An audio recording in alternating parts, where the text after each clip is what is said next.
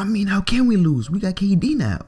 We all know that if it wasn't for KD joining the Warriors, that commercial wouldn't have been made. I mean, we got KD now, and it's a guarantee we gonna win anyway. So, let's make the 3-1 lead choke, Warrior choke, a thing of the past. Let that be forgotten. Let that be old. Let me not always performing my best in the finals be forgotten. Be a thing of the past. I got KD now, let's be honest. I mean, who cares if I got better? I could sit on the bench and we still win more games than LeBron James has here. I mean, if we don't win KD, and if you choke, another 3-1 lead while you're on the Warriors? You don't want no problems with me, ha ha ha.